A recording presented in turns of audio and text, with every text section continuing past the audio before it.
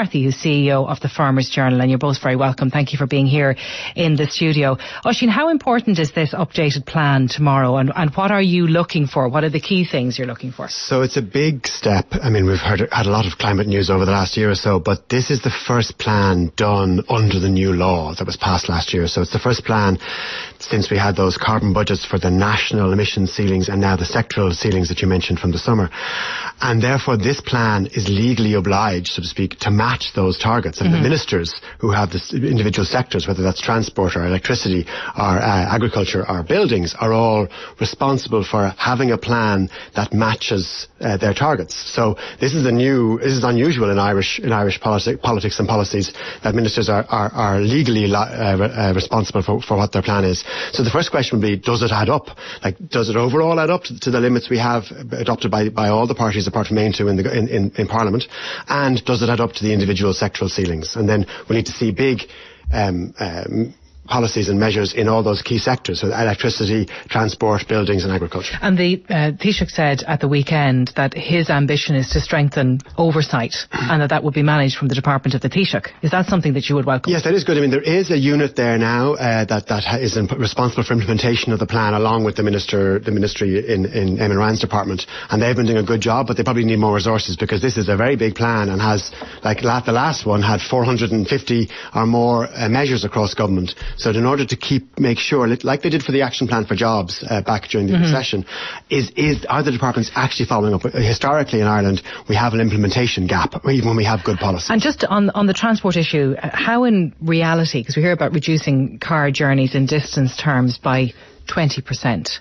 How can that be done in real terms? This is not the government coming for your cars. This is the government doubling down on providing cycleways and safe routes to school for walking as well as cycling, and public transport. I mean, it's about making the alternatives to the car cheap, reliable, convenient and safe if it's for cycling and walking, so that by 2030 we just don't need our cars as often. So there's also planning involved, as in ultimately we need to make sure our houses are closer to our schools and our amenities and our jobs rather than they are now.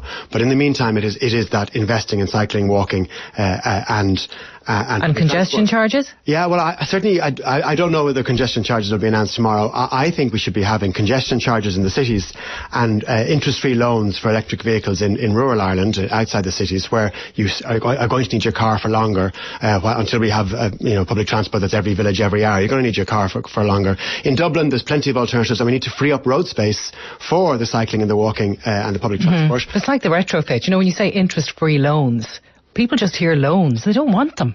They don't want to have to take out a loan to buy something that perhaps they feel they don't need to buy, but the government would like them to have it. Well, you don't have to take out the loan, you don't have to get it, but I mean, we do need people to, when they buy their next car, we need to make it as attractive as possible to buy an electric vehicle. So we need to have the infrastructure in place, and we need to have the financial supports in place, because we do need to get combustion engines off the roads as much as possible over the next 10 years. So Norway is going to ban the sale of any new combustion engine from 2025. Justin, they're not coming for your cars, says Oisín. Are they coming for your cows? Yeah, Claire, I think it's very important, and I hear this narrative, cars and cows. It's very important to make the distinction. If we're looking at achieving a territorial emission reduction target, moving people from your car to public transport is a net dividend, both territorially and internationally, because it reduces emissions. Clamping cars and culling cows are not the same, though, because food production is a globally demand-led industry, where if you cull a cow in Ireland and move that production to another part of the world, you're actually having a negative impact on international emissions. And the real then change the demand. Well, but at the end of the day, Claire, all of the narrative and all of the calculations are based on production. Actually, there is a very, very strong argument to be based on demand-led, because farmers don't produce food for it to go into storage anymore. They produce it for it to be consumed. And if we look at that demand, what you talk about, Claire, there's a lot of policy idealisms out there rather than reality. Over the last 20 years, meat consumption across the world has increased by 60%. Last year, the world ate more meat than it ever did before. In 2022, it will set a new record. The UNFAO are talking about demand for food increasing by 28%. Demand for beef and dairy products that Ireland produces and produces very sustainably is going to increase by 15 to 20% by 2030. So you're saying we should continue to meet that demand rather than globally try to work on changing the demand? What I'm saying, Claire, if tomorrow we see a policy that's driven by achieving a territorial emission reduction target and significantly underpins the capacity of Irish farmers to produce food, it will achieve a territorial emission goal, but it won't actually solve the real problem. And the real problem is... So this is back to that argument. We can reduce our emissions, but in India, they're going to be doing X, Y and Z. In China, they're going to be doing... It comes back to the argument as to what is the problem. If the problem is, or the challenge is to achieve a territorial emission reduction target, we should be reducing agricultural productivity in Ireland. But if you accept that the problem is feeding a rising world population whilst reducing the global environmental footprint of food production, well then significantly reducing food production in Ireland is not the solution. It achieves a territorial emission, but adds to the overall problem. What do you say to that, Oisin? Well, I do think we were past this debate because, to say it again, nobody in the world is going hungry tonight for a lack of Irish beef and dairy. And of course there's both a supply and a demand side to this. But like the boat, like having a consumption-based international climate regime, that boat has sailed. We have both internationally and now legally binding nationally targets for territorial emissions, for what we do here in Ireland. Now that isn't to say we have no interest in what happens in the rest of the world, but in other areas we don't say, and I don't want to make the analogies, we don't say just because there's a demand for something we have to supply it because it would be worse if somebody else did. In lots of cases we say there should be less of this going on, we won't supply it. We provide 10 to 15% of the world's baby milk powder. How much of that do we think there should be? The same is true of meat and some processed dairy. Today deforestation in the Amazon rainforest is running at its highest level since 2008, up 11% on last year. To put into context, in the last 4 years, Brazil has deforested alone, the same amount of agricultural land as is farmed in the whole in Ireland. So that is where we're going. Why is it doing that? Because Brazil is looking at those UNFAO figures and seeing demand for beef and dairy products rising, and they are preparing themselves to meet that demand. Does that make it right? Does that make it right to aim to feed people who have this desire to eat beef? Like, we're not looking at changing what we supply, because things are going to change. Globally, things are going to change. That demand is likely to change as awareness around the environment changes. Tonight. The UNFAO predict that 2.5 times more people are facing food insecurity than they were in 2019. Justin, I said because of a lack of Irish beef and dairy. So there's plenty of people. The grain ships that came out of the Ukraine, the first three, one of them came here to feed our animals. But didn't go to Ethiopia or to Somalia. That's not sustainable. But that are just. Let me just, Claire. If we want a policy, if we want to actually tackle the real issue of feeding more people, producing 30% more food by 2030, whilst reducing the environmental footprint of global food production, what I am saying is we need to reduce the emissions from Irish agriculture. I agree 100% with Oisin Coughlin, 100%, and we can do it.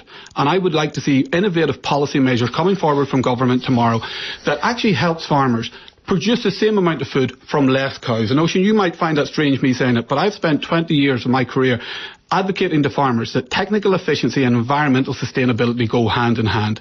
So you agree with the 10% reduction in the herd ambition? What I agree with, Claire, is how we go about doing it. What I would like to see is policy innovation that comes forward to helping farmers produce more from 90% of their herd and naturally see the inefficient cows and whatnot moving out of the system. So there's no point of disagreement then. If you're agreed on 10% reduction as well, you're both saying that is doable and acceptable. Claire, I think it's about the narrative of how you go about it. Talking about culling cows. But the people who talk about culling cows are normally the farming interests who set it up as a straw man. We have never spoken about culling cows. I'm agreeing with you here because I think we have much more to gain by working together on this issue. What I would like to see is innovative measures coming forward tomorrow in the Climate Action Plan that incentivise farmers from getting more out of the 85% of the cows that they keep, that reduce the age at slaughter, that use better genetics, that help them get more from grass, use less nitrogen, and a lot of these are contained within some of the reports that the farm organisations are looking for. Can I make two points on this? So I think there is, which is a pity we didn't get to that sooner, there is significant grounds for agreement there, again, because no one's coming for the cows. What they are coming for is the pollution, and the pollution is going up and it needs to come down.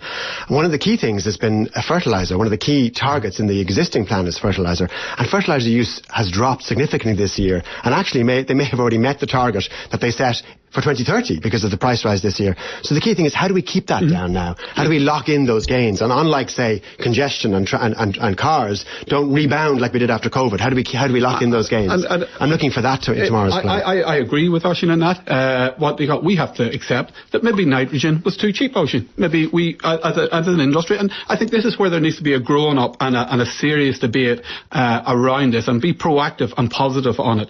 And I think what Oisin is saying on nitrogen there, we can do more with nitrogen. We need to get our soils in better condition. We need to get our soils in better health. But what I would say, Claire, is we produced a KPMG economic impact assessment prior to this, and prior to the government setting even the 21 to 30%.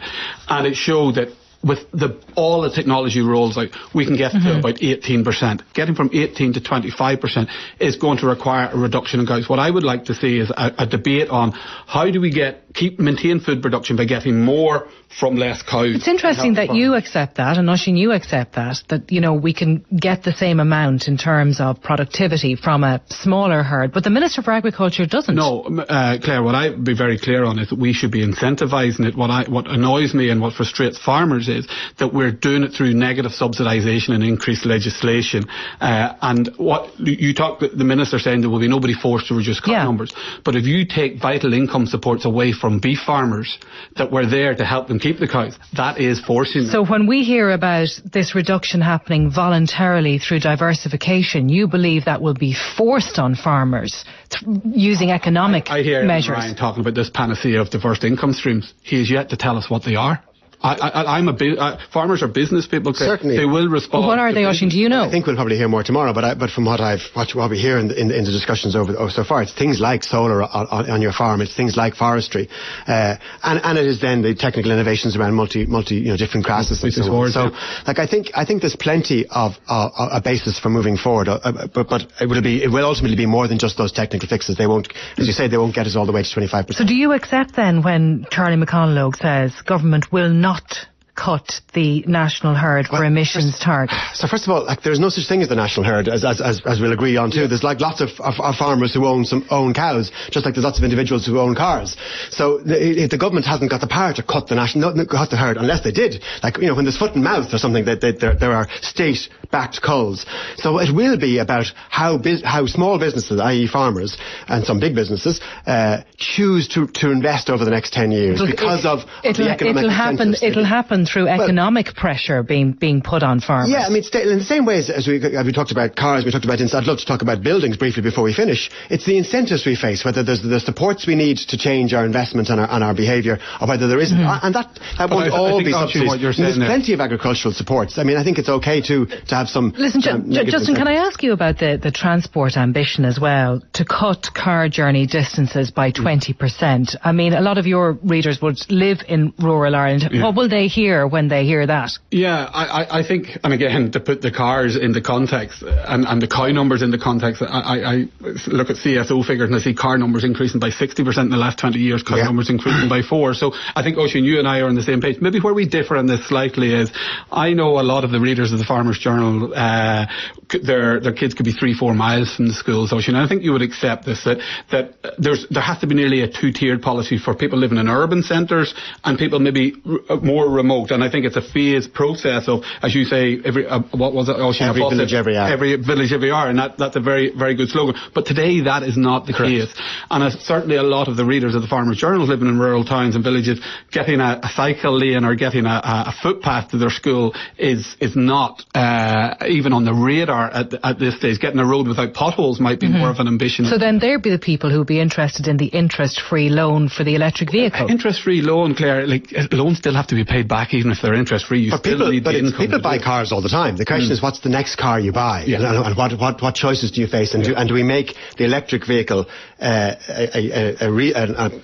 viable choice for more people who need to make car journeys the next time they buy? Do you know how much an electric car is? You know, and myself, yes, and people might be looking at changing their car for a car that's I don't know, €4,000, not something that's €40,000. But I think we're talking about new car sales. Obviously, the second-hand market is going to continue as it is. Claire, there's a lot of Dublin-raised cars in rural Ireland. E.g., they spend a period of time in Dublin, and then they're bought second-hand by rural people with maybe low miles and low wear and tear on them. So, like, it is this isn't a problem that can be solved. But I do agree with Oisín. The first step in that is every hour, every bus, or what his slogan is to get the infrastructure in place. I even see some of our own staff now with remote working. Our staff are scattered out all over Ireland, and they are using bus and public transport now to come to the office maybe 1 day a week or 2 days a week. It's like you say, Oisín, with the fertilisers, the cost of fuel thing that's driving that as well.